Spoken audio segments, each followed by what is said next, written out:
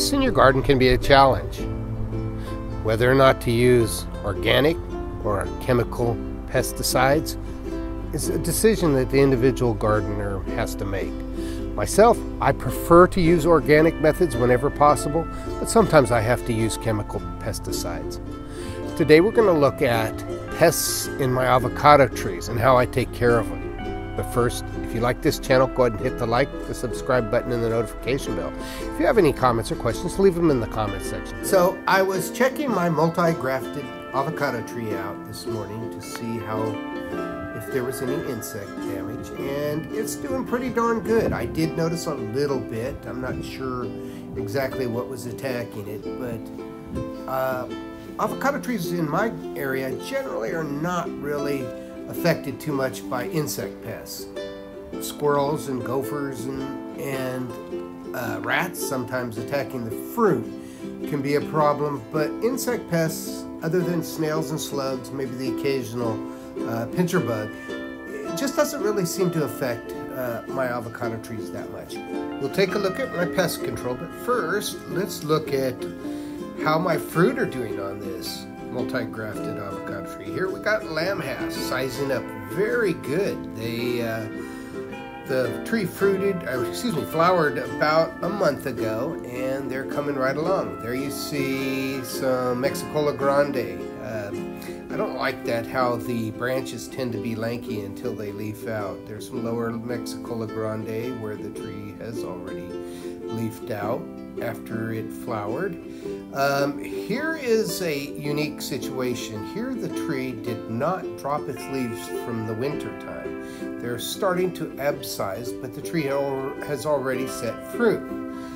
This is the section called Big Black Johnson, and as you can see, the fruit is just fatty. I mean, it is a fat fruit.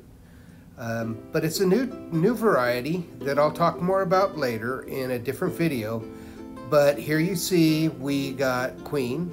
Queen is the last of my multi-grafted tree to set fruit.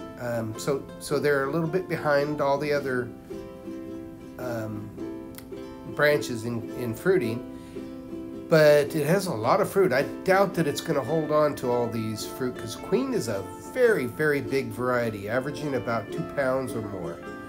As you can see, it's in a state of growth, rapid state of growth, and today we were 100 degrees, 104 I think.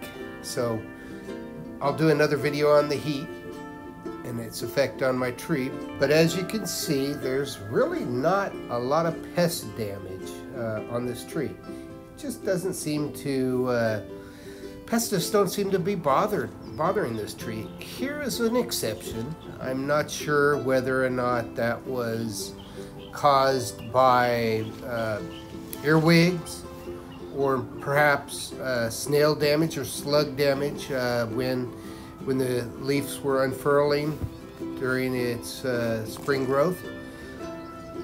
But I like to keep on top of those slugs and snails. I'll tell you, with all the compost and mulch that I have growing around the base of my avocado trees, it makes a perfect hiding space for slugs and snails. So I use this type of material. I don't think it's organic, but I don't know. All I know is that it works, but you do have to reapply it on a numerous occasions, especially if there's rain or after you've watered. It'll probably last a couple days. After you water, it tends to dissolve, but it does work with the slugs and snails. You just got to keep putting it down. During the growing season, the state of rapid growing that the avocados do, the growth flush, I should say, I will put this down probably every 3 days for maybe 10 days, maybe. But the majority of my pest control is natural. You see here a little praying mantis. These guys will eat aphids and all kinds of mites and all that stuff. So I do my best to protect these guys because they will take care of all the problems for you.